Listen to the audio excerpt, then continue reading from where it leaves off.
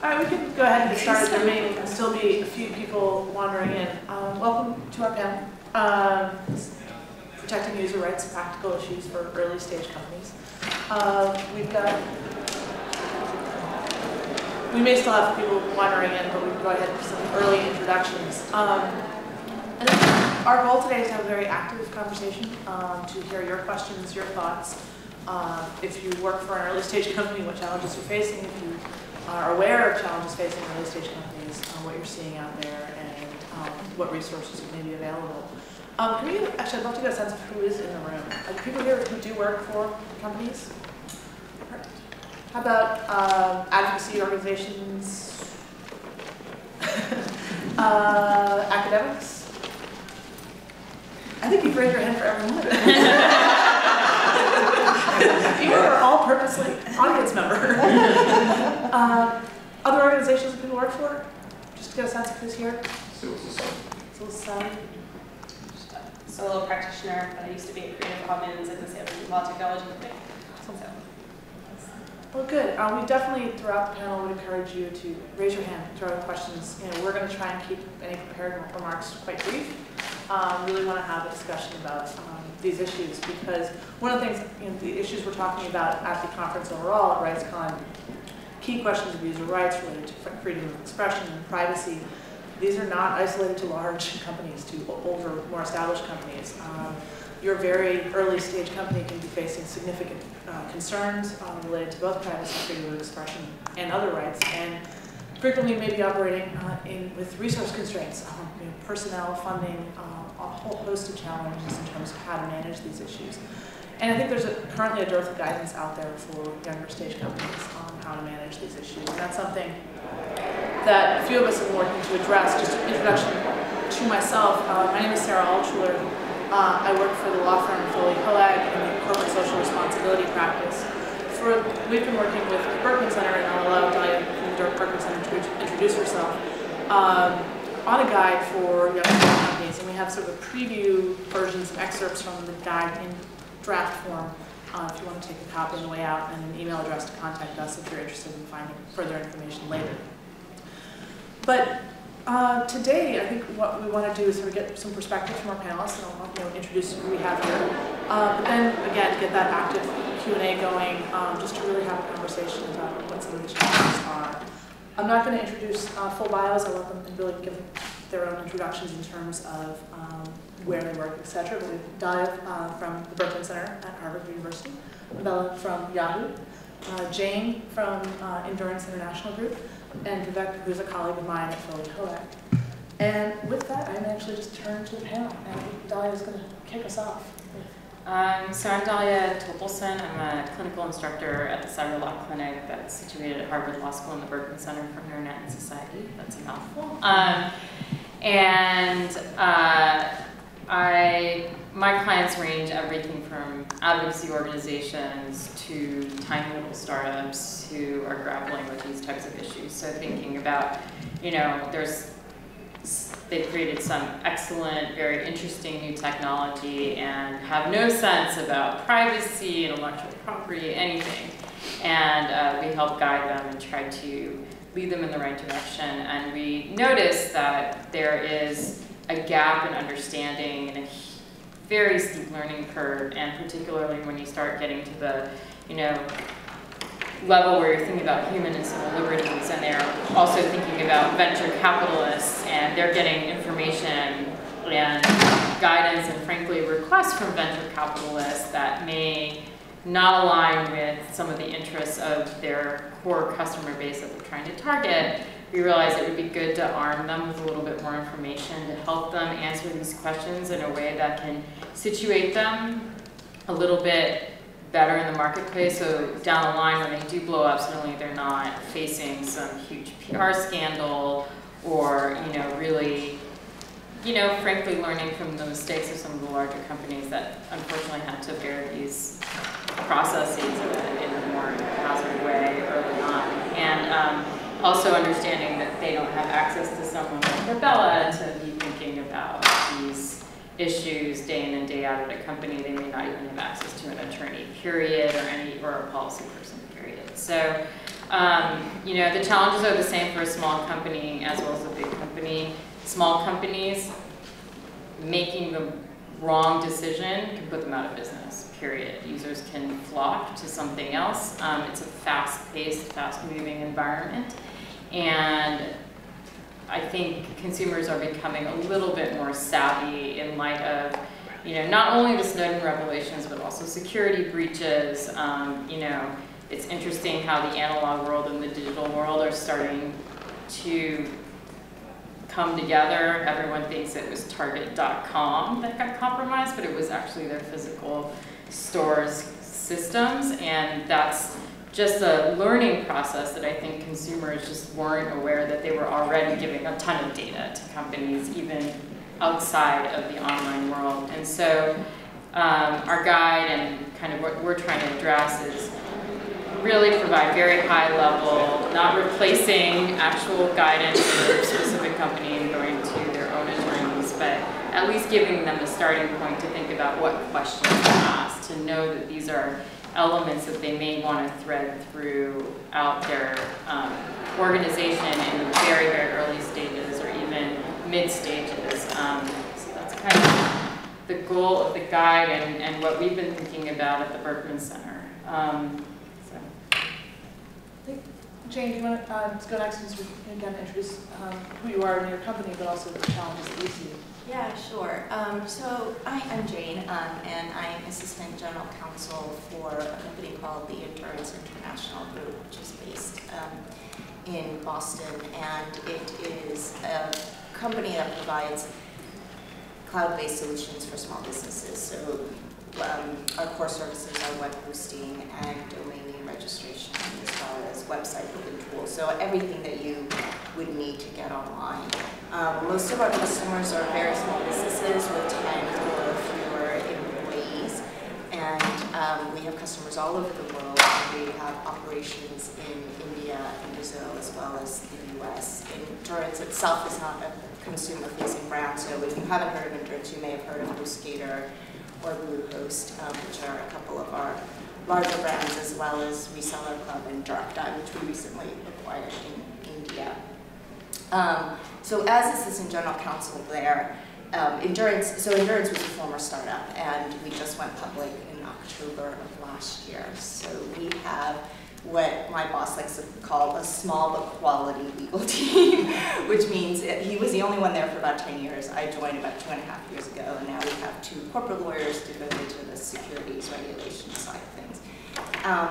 And I mention that because that means that as somebody who heads up legal support for all aspects of the company's business, I deal with a very wide range of issues, from intellectual property to litigation to customer support, including issues like user rights, marketing and branding, compliance with economic sanctions regulations, international operations. So there's no way that I can be an expert and in every single one of those areas. But that being said, I do have a special interest in internet policies, and particularly as they pertain to user rights online. So I was really thrilled to be invited to join this panel and talk about it.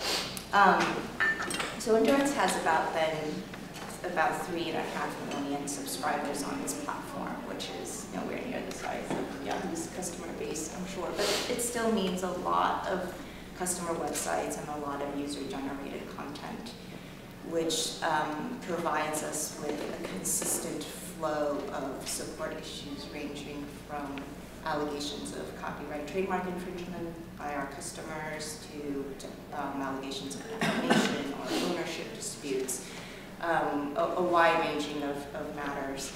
And the challenge is for us to be able to deal with them in a consistent and objective way, and to have policies that's clear and easy for our support staff to follow. There's just no way with 3.5 million customers that lawyers can review every single one of those requests that we get on a daily basis. So we try to really operationalize our policies and procedures and then make sure that there is a speedy escalation path. So anything that the hard cases get brought up to us quickly, and then we can talk about them.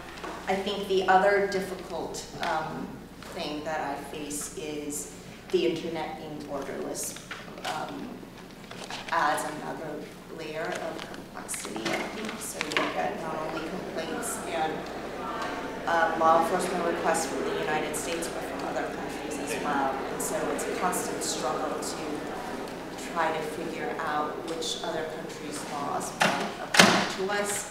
Is it enough that our customer's there, or the complainant is there, or does it require that if our servers are there and we have operations there, that's sort of easier way for us to determine that, okay, we should abide by the laws of that country. So, you know, we're thinking now about having regional policies, which I think company like that will have, and we're not quite there yet. And I guess I think that these practical issues are really important for early stage companies and even policy folks to think about, because I think that the devil is in the details, and you don't always have the benefit of 2020 hindsight. So when you're faced with a request to take down customer data, you're often dealing with imperfect information. There's two sides to every story. You only get snippets.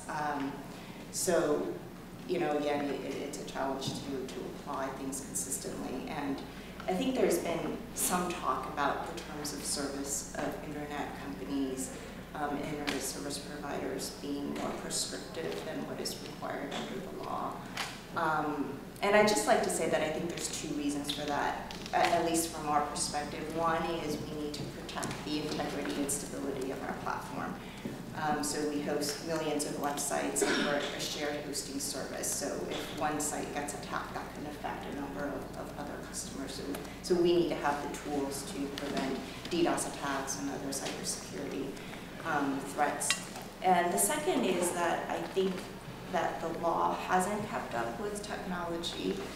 So there are a number of cases where we look to the law, but it doesn't really give us the information we need. So there's some talk that NLAC process is really cumbersome and slow, and you know, it's a lot easier for people to come to companies directly to take action.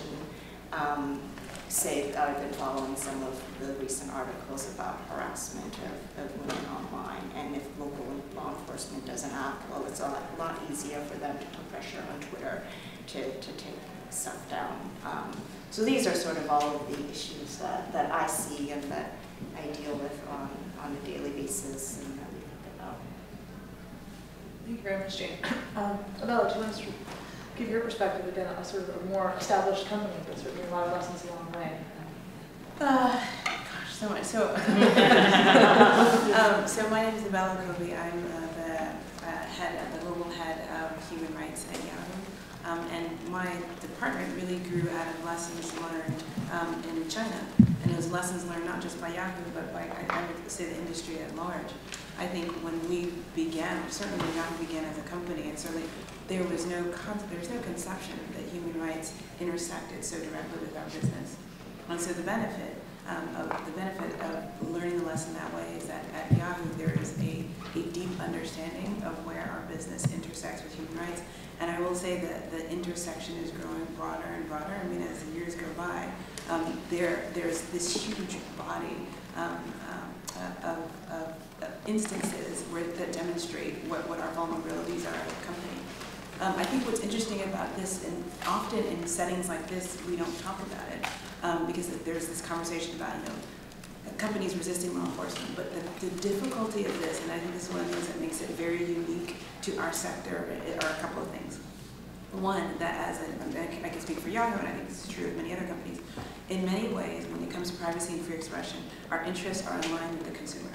So it's not like, you know, if you're talking about, you know, extractive industries, or where you know, in an extractive industry, if you have a village that's at the side of an oil refinery, it is in the company's interest to extract oil there, and it's in the villager's interest for that to. In this case, it is in our interest to have as much on our platform as possible, because the more information you have, the more users you have. In this instance, it is in our interest for users to trust us. It is not in our interest to serve as an arm of law enforcement in any country. I mean, putting aside the moral and ethical ramifications of it, just as a process issue, it costs us a huge amount of money and resources to be in a position of accepting law enforcement requests. The other piece, and this is the part that I think doesn't get talked about enough at these gatherings, is that there is a human rights interest in having, you want companies to be corporates, to be good corporate citizens. There is a human rights interest in having platforms where people cannot use your platform or your product to commit crimes. You do not want, and I think the example that you're talking about in terms of women being harassed, you do not want vulnerable communities to be victimized by the internet. So that puts companies in a position of, and then the other piece, overlying piece, is that companies are subject to the law. You do not want in a CSR, in an environment, in sort of an international, global context, you do not want companies deciding for themselves.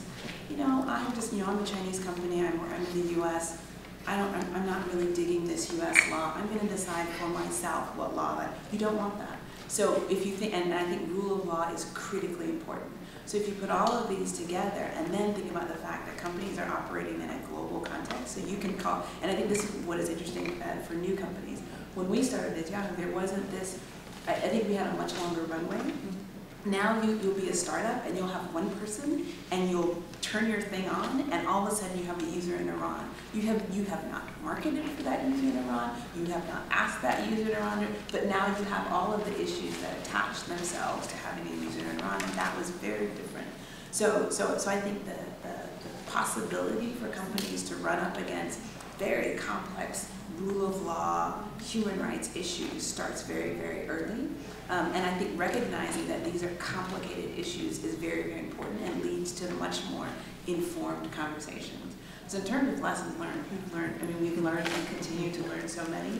One is that it will happen to you. So you're a new company, you think, well, you know, Yahoo did all that stuff in China. We would never. It will happen to you. It may not be that, but it will be something. So which leads to my second point, which is we have helped you. I mean, and by we, I mean a vast majority of older companies, like old man companies. We have helped you, and we've made a number of different mistakes. And so look and learn from those mistakes. And so so we have a lot of conversations with newer companies, thinking about, well, this is what happened here at our company. These are ways to do it a little bit better. One of the other lessons learned is that if you don't have a senior level understanding of what your vulnerabilities are, what your risk factors are, you will not be in a position to address them. So it's not something, even if you're a one-person show or if you're a five-person show, it's very helpful to have all of those 5 people understand your human rights risks and be aware of how to address them. To the extent that it lives only in one department or only with one person, you have a business person doing deals who's completely uninformed, and they'll come to you and say, hey, I've got X and X is a totally bad thing, and they don't know this because they haven't been informed in the way that they should. I think the other, I'm going to stop there because I know you have but I would say that based upon our experience and based upon being an older company in this sector, those are the issues that we face. Oh, and also that the issues continue to evolve, and it's very difficult to know in advance what they are. And so I would say being part of organizations and being connected to a multi-stakeholder group of people. One of the things that we've really benefited from at Yahoo is being a member of the Global Network Initiative, which has NGOs, has academics. I mean, it's how I've met all of our friends at work. And really talking to the people who hate you is very important. So I think one of the things we learned at Yahoo is that some of our fiercest critics from around 2007, 2006, 2008 are now our most trusted advisors. So engaging with people who can teach you about how to do your business better has been critically important. We've done that through the Global Network Initiative, but would really encourage people to reach out, not just to companies. I think companies are important, but also reaching out to people like Dalia, reaching out to people at a number of NGOs, because we've learned so much from talking with them to different types of stakeholders. So I'll shut up now. Lots of questions, but I'll follow up after letting Vivek speak. You want to offer these from external advisors? Sure, I'll put on my law firm / CSR hat and you know, just provide some of our perspective. And the guide that we're developing is trying to help early stage companies work their way through some of these issues. I think as a first point, sitting in my chair as a lawyer, I think these questions are hard. They're hard for a whole bunch of reasons. Our guide focuses on the interaction between user rights and US federal law. And that itself has taken us, you know, a year to prepare and figure out, you know, what do we say, what kind of advice we put. And, you know, just in the United States, there's 50 state laws, and then there's 200 countries out there where, as Ebele pointed out, that, you know, your product is going to be used in those countries, like it or not, right? It's on the internet, it's a global internet. And grappling with that jurisdictional complexity is really hard. It's hard for Google or Yahoo, and it's infinitely harder for a startup, right? But at the same time, the risks are higher and greater than they ever are before, as we see more and more people in places where freedom of expression and privacy are really not respected, going online and using these tools to express themselves and engage in risky activity, right? Politically risky activity, kind of things that governments don't like. And we see that right now in Ukraine, right? It's a prime example of this. We saw it in the Arab Spring, as to how technologies get used by activists, get abused by governments in these kinds of situations. So the risks are high, and reputational damage, once it's done, is very hard to undo. And this is not just true in the ICT space, right? I mean, we see this with, you know, companies like Nike and Shell, Shell less than Nike, having improved their record over time. Or, I mean, as Ebele said, you know, Yahoo has really assumed a position of leadership after what happened in China. We're still here discussing Yahoo, which is kind of unfortunate, right? I think, you know, the company Yahoo's been exemplary moving forward, but that's really hard to overcome. And as an early stage company, I think it's what Dalia said, right? Those decisions have great salience. And one of the figures in the plenary session this morning that really struck me was that apparently WhatsApp has lost 30% of its users in the Netherlands since Facebook bought them. And I mean, they haven't done anything, right, other than get acquired by Facebook. And you know, some of the baggage that Facebook carries on privacy has instantly infected the startup. So that's all very hard. That's the negative side. On the positive side, I think the flip side is that an early stage company is nimble, right? Because you don't have this accumulated history reputationally, or you don't have a code base, right? You're still working it out. And one of the key themes that we try to develop in our guide is this idea of, you know, sitting there at the beginning and thinking about what the use cases are of your product and architecting that product in a way that is protective of your users. Because if you start out on the right foot, right, that's much easier than trying to fix things in the back end. And that applies on policy too, right? I think having a few policies and procedures and giving a little bit of thought as to what you do when, you know, your domestic government asks for something or a foreign government asks for something really helps guide that response. Because one of the most dangerous things for any kind of company is the ad hocery that happens when someone does knock on the door, right? Because you haven't thought through what the risks are, what the implications are of your response, right? And that's how companies get into trouble. And one of the things we were trying to do is to provide that guide in the beginning, before you have the public policy person, before you have the legal person, or, you know, when you have overwhelmed people who are overwhelmed because their one role encompasses many different things, to help guide some of that. In a similar vein, I think values are also really important. I think a lot of startups do have core values as to what they're trying to do, right? A lot of startups are very kind of community focused in trying to create a product that really improves human experience and human communication, right? And when you don't have a policy, you can always fall back on your values to try to help to guide that response. And I think companies that do have a strong identity of what they're doing and why. I was struck yesterday by some of the discussion, the gentleman from Evernote who talked about, you know, what their idea was. And even though they didn't have formal policies and procedures until 2011, that really helped define what they're doing. And just to pick up on Ebele's point, I think engaging with those people who are going to be your critics, who are going to be the users who are going to face the greatest challenges, can be really, really helpful in helping a young company think through where the risks are and how best to deal with them. And without undercutting me too much, they're much cheaper than our advice. So it's a great way of feeling out some of the issues at an early stage in dealing with them. And I just to add on to that, and part of this is threading it into the business model and business plan as well. So thinking about what can you do with the resources you have today and where would you want to grow, and it helps plan for resources down the line as you need to establish a deeper bench, and also identifying external resources that can help you to create that deeper bench when you are literally a team of 1 to 5, or even a team of 20 to 50. And we should take. Yeah, no, I want us to open up to the floor. Well, so I actually wanted to elaborate on a point that Vivek made, because architecture, I think, is the beginning, be-all, end-all, where you start. And Ebele, I know you weren't there when we had I used to be at Yahoo. I used to oversee international law enforcement at Yahoo during our China incident. So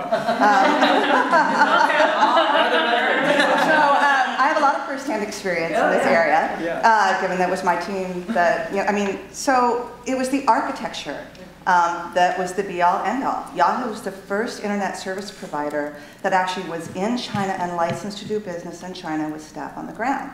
And it's one thing to say, if you're a startup and you're sitting safely behind US borders and your Twitter, the way Twitter was, 5 years ago, China says, turn over data, you can say, ha, ha, ha, behind US borders, and US courts won't enforce your judgment. When you've got staff on the ground in China, servers on the ground in China, you have to comply with the law of China, whether you like it or not. And that is something that companies need to think about very early on. Now, Yahoo knew that when it put servers on the ground in China, that it ran the risk that this is exactly what might happen, and they chose to encounter the risk. And I don't think anybody realized quite how extensive the fallout might be. They knew it was a possibility. I don't think they thought it would play out quite so dramatically, but helping clients see very early on, okay, do you have the type of platform where people are going to be using your services to express controversial ideas? So for example, I'm at Adobe Systems now, and we, about a year and a half ago, acquired a company called Behance, which is the single largest artist portfolio website in the world. And our single largest growing source of users are users in China. So do you host it in China, or do you keep it stored offshore? If you can offshore it and you don't get caught up in the firewall, then when you get an order that's not free speech friendly or not user friendly, it's not enforceable against that particular unit. And so thinking out those corporate structures, thinking out that architecture in advance is so critical, because it was that same decision about putting servers in China or putting servers in France that made Yahoo the hero in France over, when they were fighting regarding Nazi-related content. They could say, the France site will comply with French law, but the US site won't, because the US site was outside of the jurisdictional reach of France. But all of those decisions are made the very second you decide your network architecture. It's not decisions later on down the road.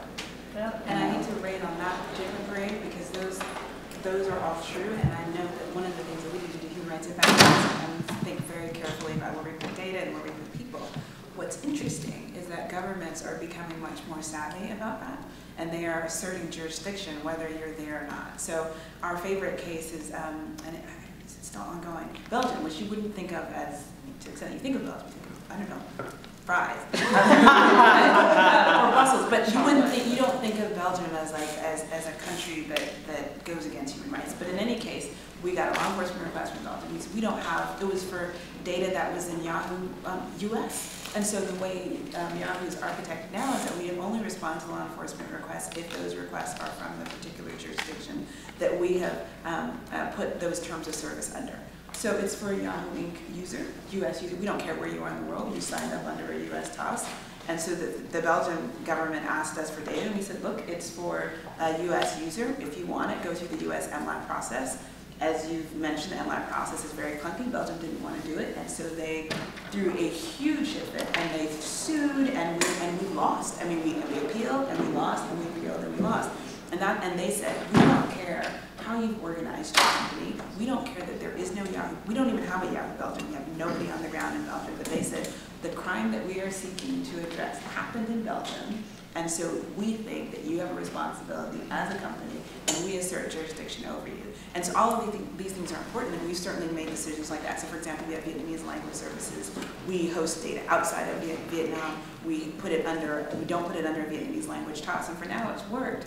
But one of the things to recognize as a company is the strategies that you come up with may or may, I mean, they may work in the short term, but they may, and so you have to always be thinking. And I think the flip side of that, and one thing that I always want companies and advocates to remember, is that crimes happen in those countries. So if you are in Saudi Arabia, so for example, we have Yahoo Maktub. Yahoo Maktub is we purged Maktub used to be the Yahoo of the Middle East, and now actually it is a Yahoo of the Middle East. And we made a very deliberate decision about where we would host data. We made a very deliberate decision about the terms of service. So anything for user content is under US law. So there are no jurisdictions throughout the Middle East who we would say have the authority to request data. However, because of what countries can decide to do, they can say, well, you know, a crime happened in Saudi Arabia. So even though we say we don't subject ourselves to jurisdiction in Saudi Arabia, people get raped in Saudi Arabia, people get killed in Saudi Arabia. So what does it mean for human rights if we as a company are saying, look, we can't hand over data? Now there's a reason we do it, and it's because it is aligned with all the decisions we make around human rights. But think about what the actual real life impact of that can be to people on the ground. So, and I say this just to say there are often no easy decisions, and so I think the point about values is a really important one. So figuring out sort of what's important to you as a company and being able to say this is why you made that decision, because you will never make everyone happy. And so I think being very clear about why you made a decision, and then understanding that as circumstances change, you may have to change your decision based upon changes in circumstance. One of the things that's come up, I mean, thoughtful architecture I think is incredibly important, but there's a huge lack of awareness from a small company perspective about where you can put servers or where you can put data. And I think that there's, I mean, one of the things I'm really curious about from players like Yahoo or players like Google who have done a lot of the survey research is how much of that legal research you can be interested in making public, just so much as it helps other companies figure out this is a terrible place to put data, this is a decent place to put data. I mean, so a couple things. I think through GNI, I think I mentioned it before, that has been a great way to share information related to human rights. And I think it has also been helpful to engage with people on the ground, particularly NGOs who can talk about that. I will say, and I hate to continue being the bearer of bad news, that there are countries that people said, these are fantastic places to put data. You should put your data in the US because it'll be totally safe. So you should put it in the UK because it's totally safe. So I would just, and not to say that this doesn't negate any of the work that needs to be done. You can need to continue doing that work, but it just gives you an idea of the complexity of it, that even when you hit upon the safe space, that there will be developments that prove that wrong. And I do think, number one, there are other factors that go into that decision making.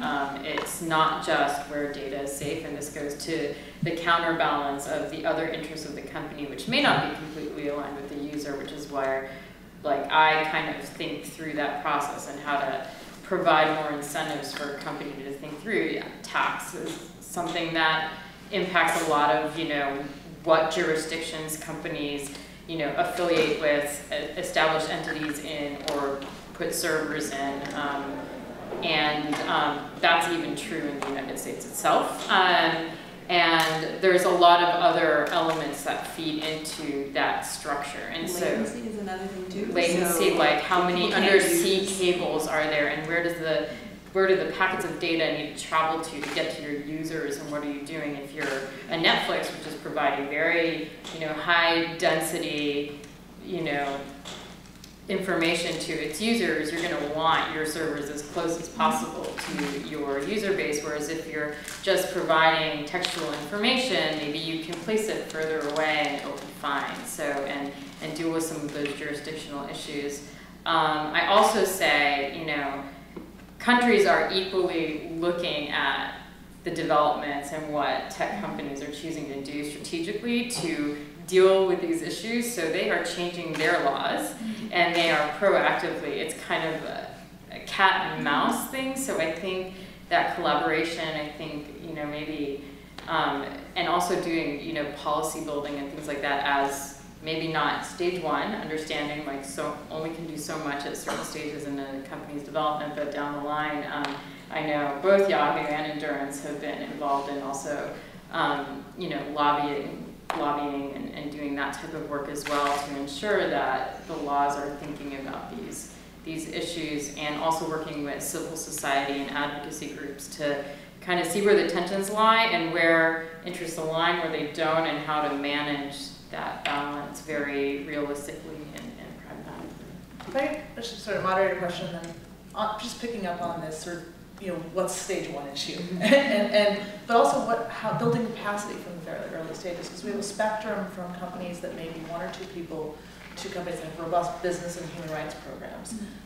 And you know, the 1 or 2 people, you know, the term human rights may be foreign, but they still have to build capacity to deal with law enforcement. And I'd be curious, you know, Jane and Ebele and anyone on the panel, just those early stage, you know, you're not a human rights expert, but you need to build capacity to address these questions and what recommendations you might have.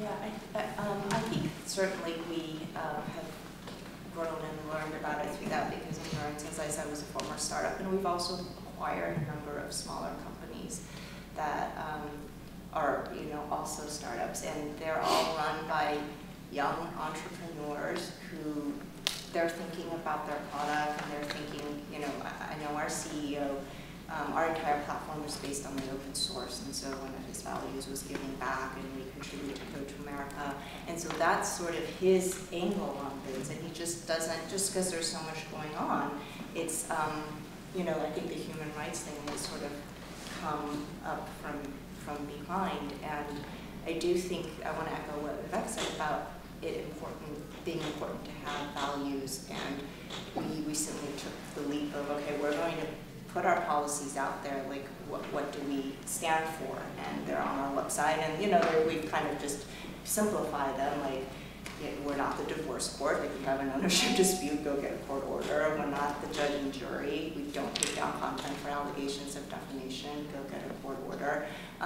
So things like that, and it can really, if you just sit down and think about them, think about what your values are. So Hoag, our CEO in 2012, said to David, the General Counsel, and I, hey, can you guys provide your services, your legal services, in a way that makes the web a better place? And so out of that comment has really grown this whole web civility idea that Endurance is now involved in. But posting your policies up there really gives you something to fall back on for the hard cases, because it's something you can point to and say, look, this is what we stand for. And it's really helped, like with law enforcement. We've had just the other day, I had somebody contact us and say, hey, we see on your website that you say you won't give customer contact without a warrant. Would you take a court order? Or, you know, and so that started this discussion, and drawing a line in the sand helps, because then they know, like now the FBI knows, whatever the law enforcement knows, you need a warrant for content, or you're just not going to get it. So it could be a little painful at first, but it really helps. I think the communication piece is key, is really communicating to your user base in a very accessible fashion, which is easier said than done. How you address these issues, you know, there's a balance between opening up the sausage making plant, and you definitely, it's probably not that beneficial to do that, but you know, actually saying that there's a process, saying, you know, and understanding that internally as well, and then, you know, leveraging your internal capacity. You don't know, especially in the tech world, you've got a young kid who's doing all the coding and you know, for whatever reason is super interested in encryption technology. You know, think about, you know, tapping into the resources of your own employee base, and also onboarding, I think, is a key element of this as well, to ensure that these values are shared throughout the company, and that everybody in the chain understands, at least when a request comes in, hold up, don't answer, talk to the CEO, have a lawyer or somebody around that you can call, even if it's like, okay, I have enough money for 10 minutes, so this is it, like, please keep it short because you're gonna bankrupt me if you're a fancy lawyer, and stuff like that. I think it's important, and that's why it's part of threading it into the larger business model and strategy and thinking about these things. And then, one of the challenges is you never know if you're gonna get that person in Syria who suddenly uses your technology. You weren't thinking of your technology to be used that way. So thinking about what you think your platform should be utilized as, and then thinking about the potential alternative uses. So at the very least, you can somewhat anticipate what could happen, despite you'll never anticipate everything to this point, but at least thinking through those elements so that you at least have a response or have someone to ask. I would say a human rights risk impact assessment. So, and this is something, if you're a very small company, you may not have the resources to do it. And this is where, if you don't have, there aren't actually very many, except for Foley. There are people who can do it, but I think this is where engaging with other older companies and then also with NGOs to help you figure out where your areas of vulnerability are. So I think figuring out what are the risks that are specific to my business and focusing there. Also being very focused in how you address them. So, for example, there is an initiative around encryption. Obviously, I think we've all heard about that. And so Tumblr, Tumblr was asked, and what Tumblr said is, look, our platform is public. It is a completely public, everything is out there. We don't allow, there's no sort of private, so it doesn't make any sense for us to do this. So being very clear about tailoring whatever your response is to your actual human rights risk. And I think the point that you made about notice is really important. Look, every platform is not for every user. There are some platforms that do not make sense if you are an activist. So for example, if you are someone who needs a certain level of anonymity, a platform that requires you to use your real name may not make sense. It doesn't necessarily mean the platform has to change. What it means for the platform, is that the platform has to give enough information to users so that they can make an informed decision about how they interact with the platform. So if your policies are such that you, for example, are subject to Chinese law, you need to make that very clear to users. And it's a challenge, and I say that as someone who's on this end, because you put as much as possible in terms of service because you want to cover all eventualities. And so it's 100 pages long, and I have never read a terms of service, and I do this. Like, this is my job. So most people aren't going to read a terms of service, so I would say that it continues to be a challenge about how to inform users in a way where they can make an informed decision. But I do want to make it very clear that I do not think that every commercial platform must be shaped to the uses of everyone. You never know how people are going to interact with your platform. You can create something you think is awesome for taking pictures of, cats, and people use it for uses that you did not anticipate. The key there is to give them appropriate notice so that they can make the decision. And think about, especially early stage companies can, terms of service, we're trying to fill a legal gap early on, and they still somewhat do that. But think about how to communicate to your users. That's not the only mechanism available to communicate. There's a lot of ways, and I think that's actually, young companies can really experiment in that space, and I think I welcome and challenge, and I constantly challenge my tiny little client, I challenge my students and my clients to really think through that, and I feel like absolutely. You had a question? I want to dig a little bit more into the jurisdictional and architecture question, especially with regard to the implications of virtualization and CDNs and sort of other systems that kind of take it out of the question of where your server is, even if you do need to have sort of access nodes all over the world. So CDNs are an interesting element because technically most organizations, some have their own CDN networks, in which case they are placing nodes around the world and they're pushing data around. Just people know what CDNs are. Yeah.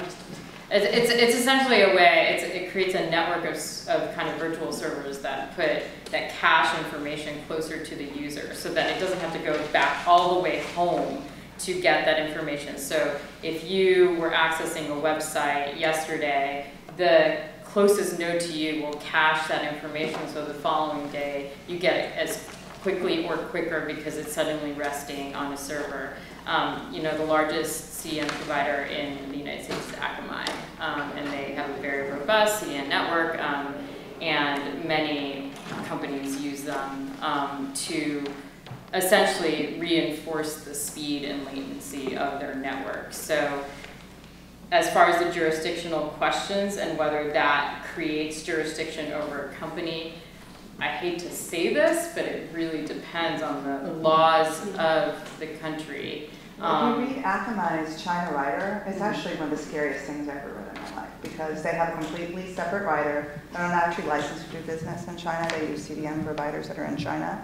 And if you sign up to use their CDN service in China, anything that you cache via that provider and any data about that user that goes to that cache is subject to the jurisdiction of the Chinese government in big capital letters across the top. So at least they're making it very, very clear and transparent. Right. And but they are, and are all the other CDN providers? I mean, that's an interesting question. Well, I don't know, but Akamai makes it very clear to the person that they're providing CDN services to. Now, whether the user, the end user, is aware is a whole different story. Right. Isn't it really them that needs to be aware that their data is being cached? This is a huge challenge for early stage companies, because these are companies that are basically taking whatever terms of service are offered to them by cloud providers or CDNs or whatever, right? And they have very little leverage in that relationship, and they're probably not savvy enough to detect where the pain points are.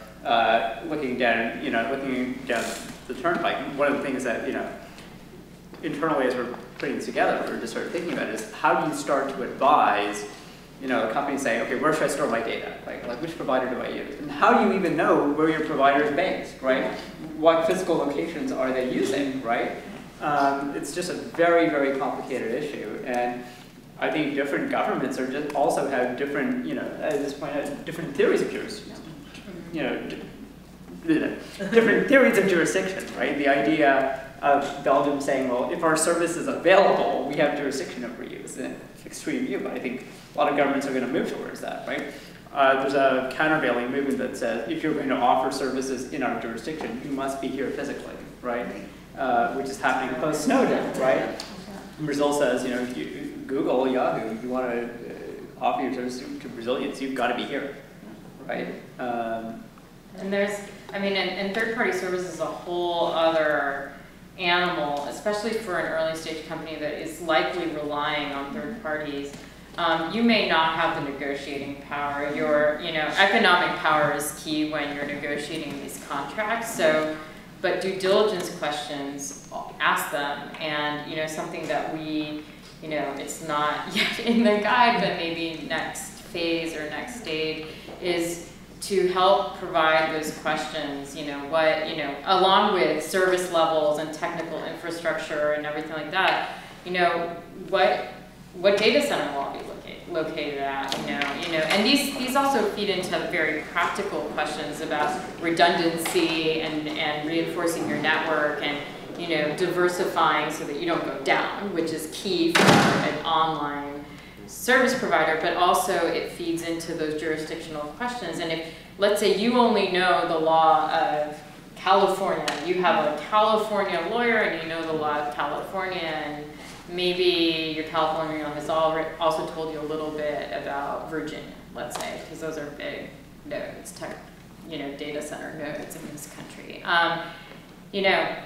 Talk to your service provider. Can you place me there? Because I get that, but I don't get it, and at least you can ask questions that help you mitigate despite the terms of the contract being very imbalanced, frankly, to be really honest. I was thinking about, because I haven't seen any sort of transparency reporting coming out of the Amazon Web Services type. That's what I'm curious about. And so this has been a really big issue that I've been curious about, because so many folks, you might issue a transparency report about the data requests that come to you, but if your platform is based on AWS, and AWS receives direct requests for data, I don't know whether they do or whether they don't, because they're not issuing a transparency report, and most of, the small startup type providers are sitting on AWS. Does anybody know anything about that? No, because that's not something that we would deal with, but one of the things that we have, and again, we're a different company, we're a different size, Right. but we'll have specific provisions around who gets to respond to law enforcement. And so Right. we will say, if it's Yahoo data,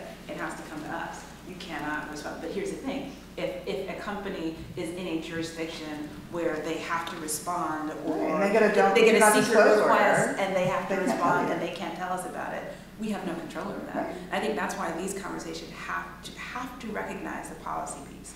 They have to recognize that this is an issue of governments, that I think there's a ton of stuff that companies can and should do, but to the extent that people really want to drive change, this is a conversation where governments need to be in there. Isn't the first stage of driving that change making the policy kind of like easier to identify for early stage? I think like that's the part that When you say policy I just mean like how do we identify? laws? Yeah, basically. Like there's a whole bunch of. I mean, the guide I think is one, right? And I think obviously a lot of work that you do is aimed at that. But I think Yahoo probably, as much as anybody, has done a huge amount of this. We do, and so Right. that's why we had our user first event that Totally. was focused at early stage companies. We're doing another one in Miami. I mean, part of the thing is like, this is what we do because we're passionate about it, but it's not actually our business. Of course. So this is where I think organizations like Global Network Initiative and Berkman Center and Foley, I mean, you know, maybe Foley's expensive, but I mean, I think Foley is doing a ton of sort of pro bono work helping organizations, and so we have partnered with organizations, and that's one of the reasons why I talk everywhere about all this, you know, about all the things companies can and should do. But I don't know that we as companies can be the only platform for this kind of thing, and this is where I think multi-stakeholder, I keep saying it, GNI, multi-stakeholder engagement is critically important. And wearing my external, not at a company hat, you know, appreciate all the work that companies are doing, but also, you know, not to divorce citizenry from their government any further, which is already happening by just the nature of how the internet has been structured.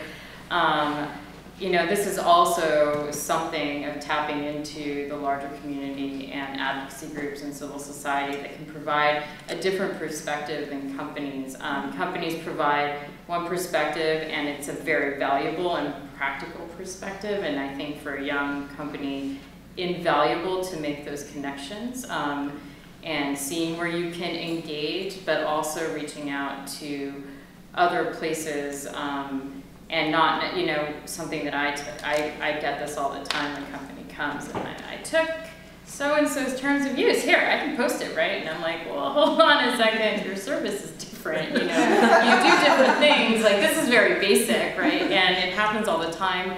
You know, lawyers who aren't experienced in the space even do it occasionally, I mean, with some more nuance. But so thinking about it that way as well, it's about being critical and thinking about what your needs are and then tapping in to whatever resources are out there. There are going to be companies like Amazon who frankly are unlikely, at least at this stage, because of the way their culture is, you know, to provide that. But understanding that on the front end, you know, asking that question to your salesperson, they're not going to know the answer most likely, but asking, you know, there's this whole Snowden thing.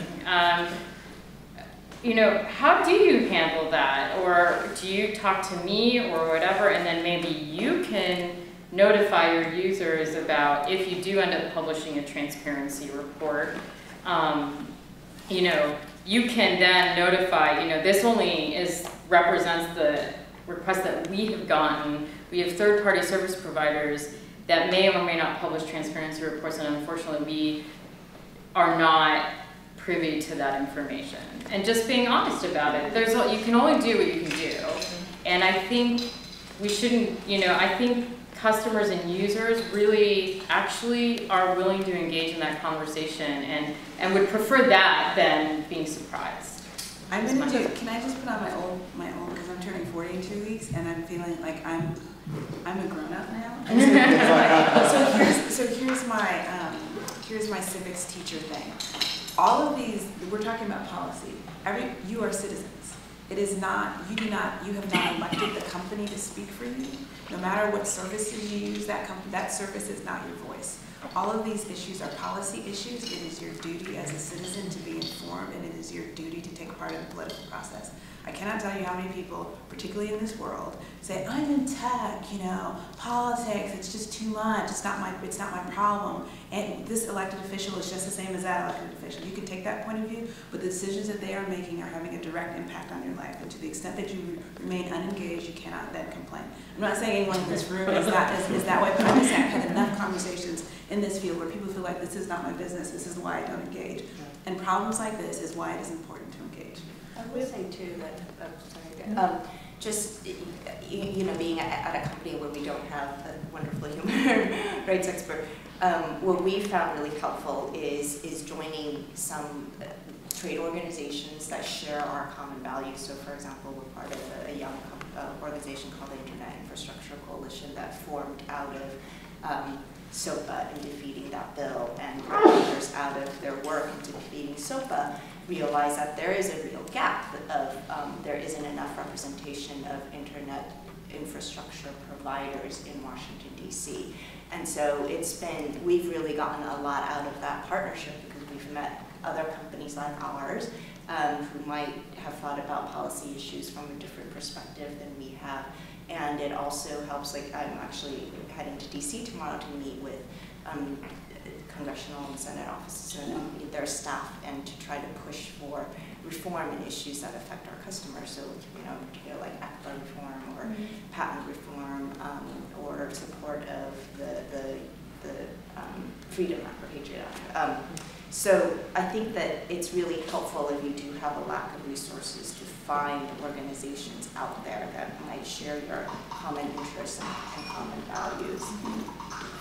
There's a question, I know you were waiting in the back row, or did you have? Oh, sorry, yes. I was wondering if anybody has a due diligence checklist for stuff like this that they'd be willing to share. Or on a one-to-one basis, yes. Okay. Yeah, so it's not something we would put on the interwebs, but certainly to the extent that you're interested, I would be happy. Awesome. And even just the human rights section of the due diligence, I think sharing it would be helpful. Another really good resource was the EFF. Anybody ever used to see the EFF boot camps? I don't know if they run them anymore, but the materials are still online. And if you go and just Google EFF boot camp, they've got a whole series of courses that they put together for people that, you know, for startups, you know, issues that they need to consider. And while they might be a few years out of date, things haven't changed all that much. So, I mean, to some extent, we've been talking about the easy issue when we're talking about government and privacy and fighting back against that. There was an issue that was adverted to earlier about, you know, rights of vulnerable groups and when there might be conflict there in terms of a process to go through in your diligence in resolving, this is the boundary, this is where we prioritize freedom of expression over protecting whether it is a security right of women or children or what have you.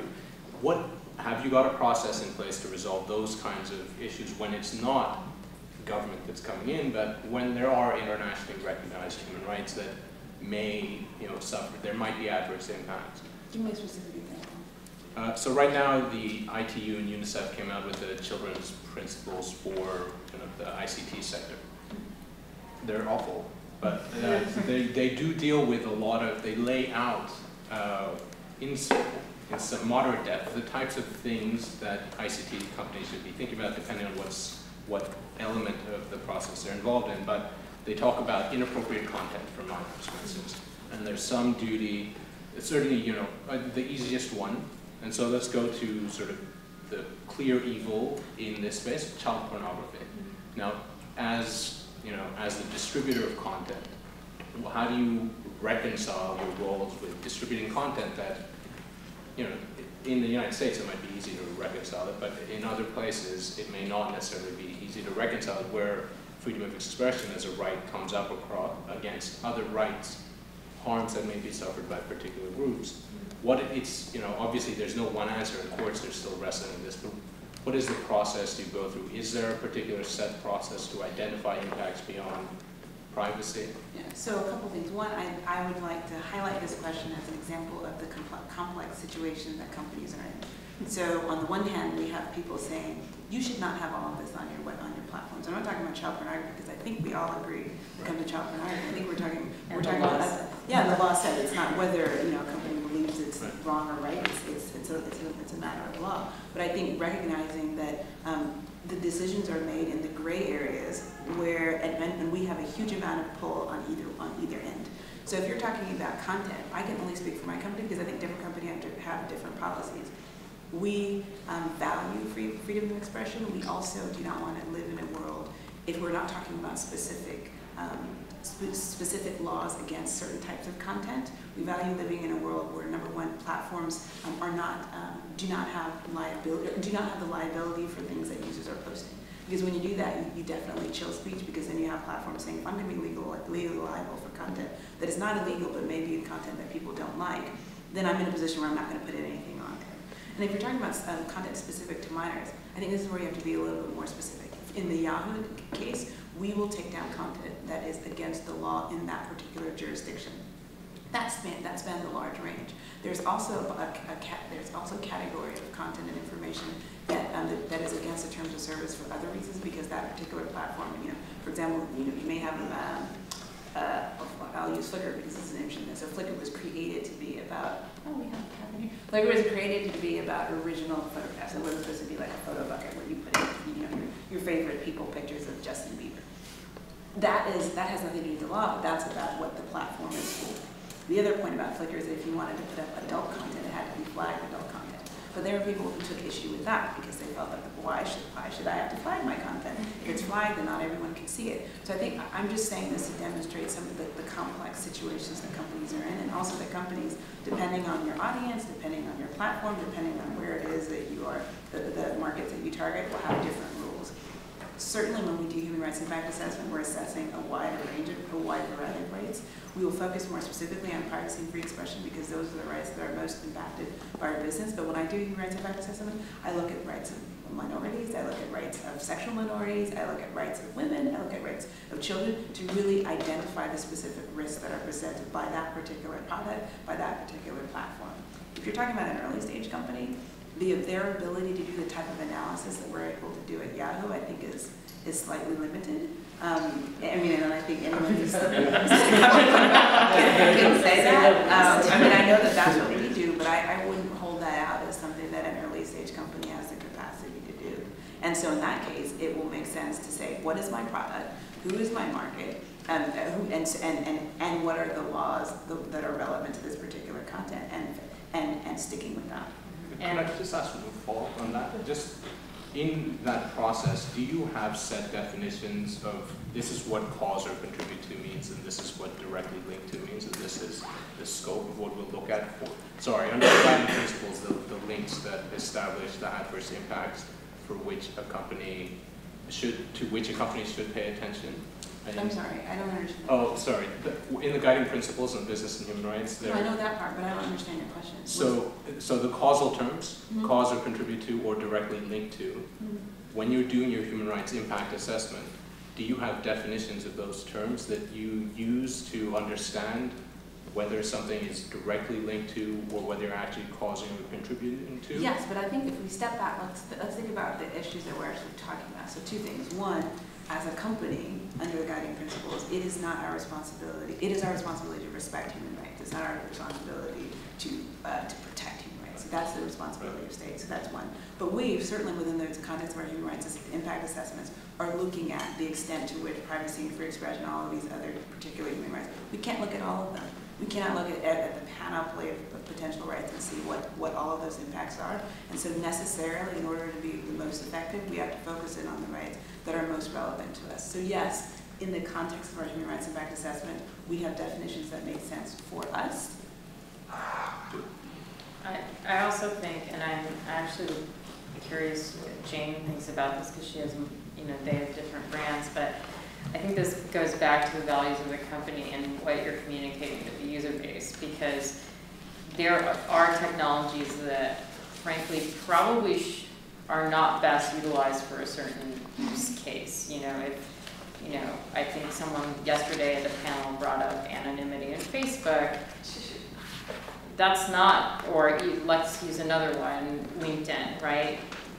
There's a reason that real names exist on that platform because of what that network is trying to do. And so maybe that's not the place to speak if you really want to be anonymous because you're really, you know, fighting the good fight against some very oppressive regime or something like that. Maybe there's another tool that exists out there, and thankfully we're in an environment now that there's many tools now available. In the past that may not have been the case.